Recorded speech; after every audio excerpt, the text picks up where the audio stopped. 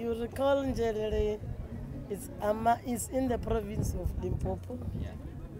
and Nzhelele is right at the border.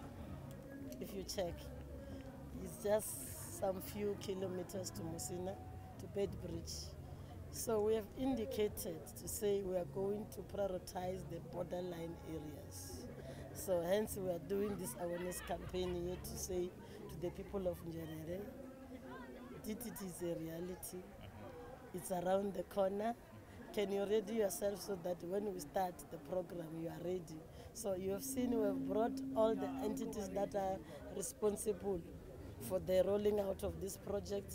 The department project management team is here, USASA is here, Centenk is here, the South African Post Office is here.